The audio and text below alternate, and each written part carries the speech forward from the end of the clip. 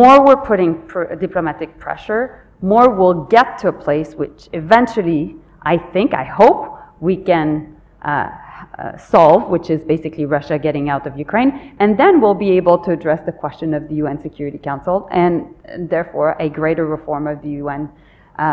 But until then, it is very difficult to do so. Hello and welcome to today's episode.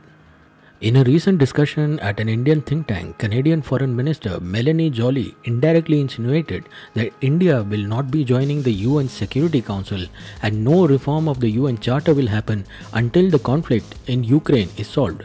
She also called for India to do more. Her statement will be a setback to the Indian-Canadian relationship, which has been under the shadow of recent attacks on the Indian Hindu community and its temples in Canada. Together with the Khalistani referendum organized by Canada-based terrorist group, the future trajectory of the relationship only looks more disappointing.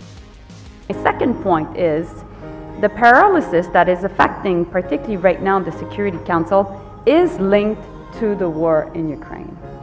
And more countries in the world send a clear message to Russia, more will be able to isolate politically, diplomatically, Russia, and therefore create a movement to ultimately get Russia out of Ukraine.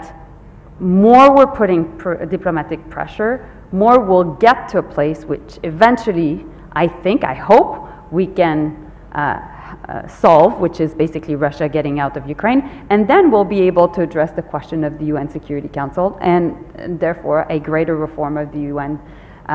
But until then, it is very difficult to do so.